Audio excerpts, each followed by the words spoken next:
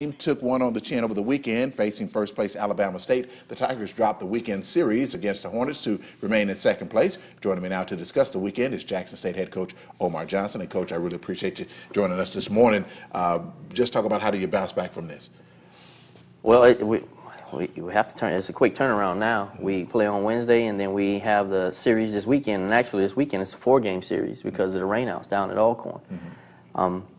The weekend was a little rough. You know, I think we're 17 and 15 right now, but we have to make some adjustments. The guys that have opportunities to play, we didn't do as well as we should have done. But you got to give Alabama State some credit. They came out and they played well. They took advantage of every opportunity or every freebie we gave them, and we gave a lot of freebies away this weekend. Wow. I mean, are they that good? They have a good team. You don't want to take anything away from the success that they've had. They were prepared. They had I guess a greater sense of urgency than we did. We have a young group, and they don't understand we've had so much success in the past that when these teams come in, and definitely when they come to campus, they're expecting to try to do whatever they can to beat us. Yeah, I know. Do the players realize how everybody wants to beat Jackson State? Do they really realize that? I don't think they have the total. And then Alcorn, yes. But they don't. Right now, and it's a learning process. We have a bunch of sophomores that are playing key positions, so some of the tradition and the rivalries they don't quite get yet. Now, you talked about Alcorn. They, I guess, kind of moved into second place tie with you. They're getting closer and closer to you. So how big of a weekend is this for you? Huge. The weekend actually will some of the division, how the games go along, it goes along with the seeding. So this weekend will be very important. We're still, both of us, Alcorn, and we're 3 games back because of the rain out. So the standings actually kind of go by the loss column. So it'll work itself out somewhat this week. And what really helped Alcorn was the fact that they played Mississippi Valley, which is kind of down in the standings, and they swept them. What's the mindset of your team right now?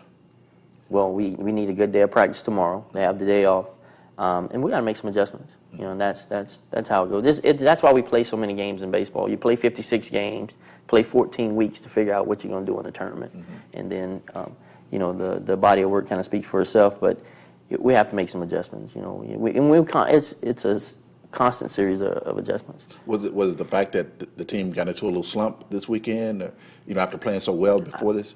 No, the slump is the pitcher you're facing. You know what I mean? They still, they were. I guess we were the best hitting team in the conference, and we didn't score our typical 9 runs. And it's a little comforting when it's a comfort in being able to score that many runs. It allows you to make more mistakes, and we didn't score our normal 9 runs. Was it you were going into the Alabama State weekend? I know you were scoring a lot of runs. You were playing so well. Did the team get a little bit overconfident, you think?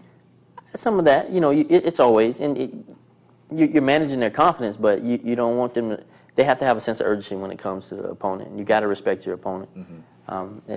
But if we put the runs up, it disguises some of the mistakes, and we've been making We've been making some of the same mistakes the entire year. Wow! And this Friday you go back to Biloxi.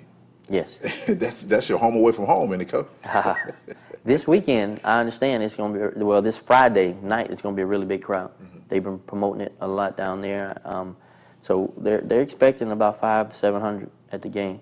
So it should be a pretty good situation. And then you turn around on Saturday, come back to participate in Tiger Fest. We talked with Jesse Thompson about that a moment ago, and another big crowd that you're expecting. Yes, and actually on that Saturday it's a doubleheader. So instead of a 3 o'clock start, it'll be a 1 o'clock start because of the makeup game that we missed down at Alcorn. And then turn around again on Sunday. But we've been grinding some games out. We played 5 games, 5 consecutive days, I think 2 times already this year, so they're pretty much used to that. Coach, what's good about your team is that following losses like this, you do a great job of getting this team to bounce back. You're looking to do that again this weekend? That's the plan. If we pitch and swing the bats the way we have, we'll be all right. How will the midweek game help you out? Oh, it'll be tremendous. We're trying to build some more confidence and just kind of get back in a rhythm. And with your pitching, it took a little hit over the weekend. Are you concerned about that? Well, we gotta do a better job of getting ahead in counts. You know, we got in a lot of bad counts. We put ourselves in some vulnerable situations. All right, Coach. Well, I really appreciate the. Anything else like to add this weekend? Big weekend. Come out this with weekend. Tiger Fest. You know, spring football game also. Spring football game is Tiger Fest, and again, the doubleheader is.